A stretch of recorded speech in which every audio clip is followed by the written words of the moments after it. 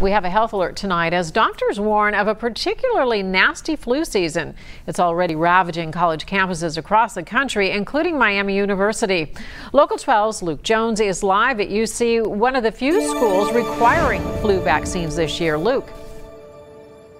And that requirement's been in place for less than a year, but this year it could really pay off especially when you look at what's happening up at Miami University. So far, 174 flu cases, one student ill in the hospital, and tonight doctors recommending that if you haven't done so already, you go out right now and get that flu shot.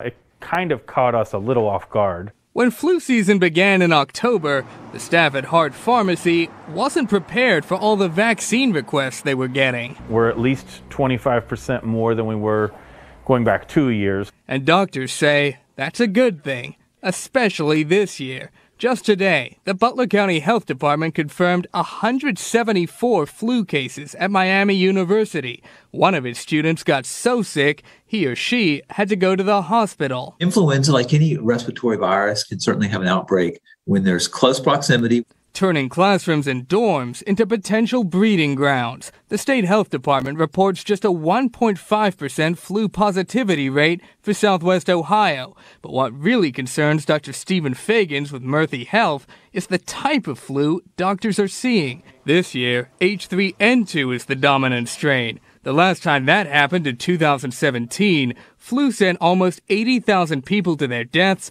and close to 1 million people to the hospital nationwide. What's concerning is that would be on top of a continued plateau, if not slightly increasing cases again of COVID-19. But there's one silver lining.